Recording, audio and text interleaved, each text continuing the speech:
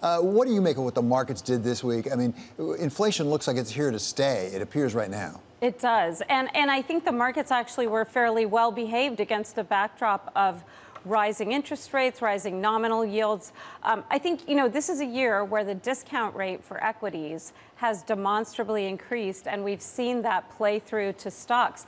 The risk of equities right now, and especially the S&P 500 and the NASDAQ, are that these are very long duration benchmarks. There's a lot of growth promised way out in the future for these benchmarks, and we think that that's going to be a continued challenge if we see those discount rates rise as we've seen so far this year.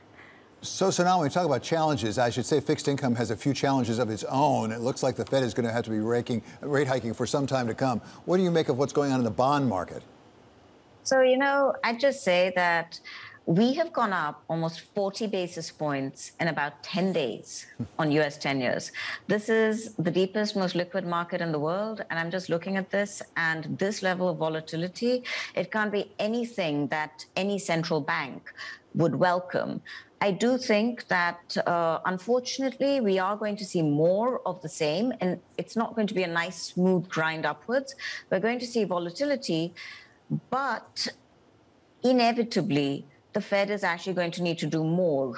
I think that in the after the last Fed meeting, what Fed Chair Powell delivered was a dovish hike. I think what we're going to need to see next week is a hawkish hike. So a promise to follow that the Fed is going to do everything it needs to do without it being limited to a couple of more months of 50 basis point hikes, for example. So Sonal, I'm not going to ask you to guess at what the Fed will do next week and going forward, but if you were advising the Fed, would you say it's a matter of when you raise rates or how much you raise them? That is to say, is this a matter of let's get there faster, but the ultimate number we're getting to is not that much higher? Or do these numbers suggest actually you're going to end up higher, Sonal?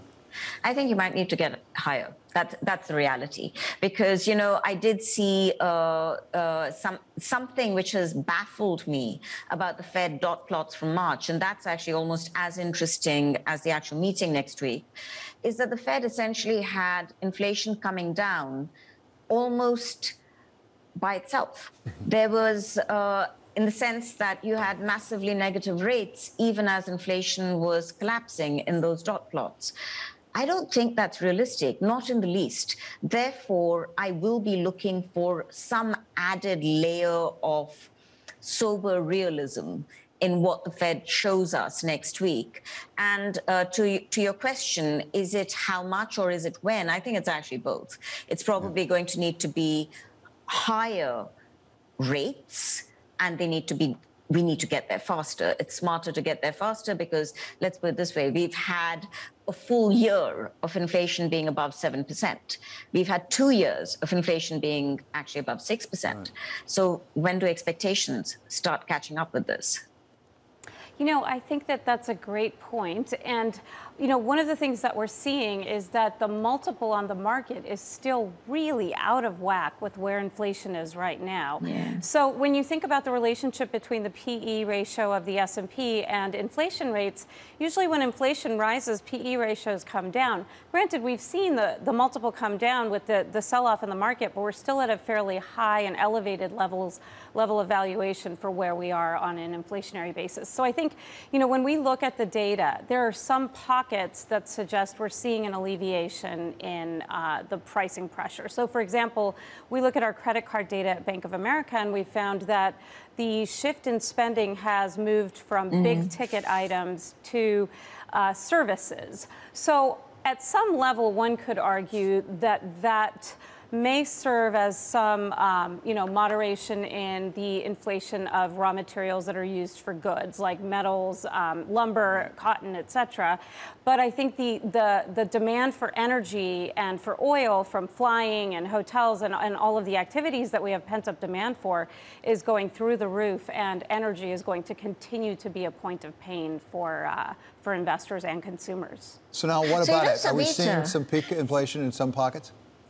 So, I do agree with Savita to some point, to some extent. I'd say that, yeah, we also see pockets where we've probably peaked, but I think we're also seeing a little bit of broadening out, actually, because to some extent, we are seeing the impact of the fact that people still have reserves from two different sources. One is the savings, which came in the post-COVID period. They have banked a certain amount of savings. Those savings will get used, no doubt, quicker now than we would have anticipated at the end of last year, prior to the energy shock. But we still think that we've probably got enough by way of savings to take us through probably the better part of the first quarter of next year. But even above that, even above the issue of just savings, people are actually going out and using those savings, and consumers are entering this phase of the cycle with some of the healthiest balance sheets that we have seen consumers have. They are in a position to actually rack up credit card debt. And historically, the US consumer has done that. It might be a first in the post-GFC period, but I wouldn't be surprised if we started seeing that debt rack up. Sonal, is anything going to stop this runaway inflation short of a recession? So one thing I would note, I don't think it's runaway inflation. So I should just note that I think that it's more like pretty high inflation and way too high to be comfortable for the Fed. And I don't know whether you're going to get an outright recession, but I think you are going to need a significant cooling off of the labor market. And the problem is timing. I don't think it's going to cool off quickly enough to prevent us from having quite a lot of inflation first. So, Sonal, I'm just curious your views, because, I remember before the pandemic, we were all talking about disruption and demographics and all these sources of disinflationary pressure that were long-term secular forces. Some of those are still in play. So, I think that there could be some kind of natural suppressants, as you say. Maybe this isn't runaway inflation because we still have some, kind of ceilings or pressures on inflationary forces from just those themes that have been in place for the last decade or so. What do you think? So actually, we've always talked about demographics as always playing in one direction. And I think that's off the back of Japan. And every case is a special case, right? Yeah. But if I look at China, there's been some very decent academic work which actually has said that demographics are going to play in the opposite direction in the case of China. Sure. Separately, I would say that there are new trends which have come out almost as a result of COVID, one of which is insourcing or local sourcing. Yeah, absolutely. And we've got to remember, the reason people outsourced in the first place was to reduce costs. You bring that back closer to shore, it's going to raise costs. And we haven't even started talking about issues like greenflation, which I think is a real thing. No, almost I think separate from. And so I think there are new secular forces, Savita, which actually add to those original ones. So I am uncomfortable today with the entire idea that we have some kind of a long-term destiny towards low rates and deflation. I just don't think it's there.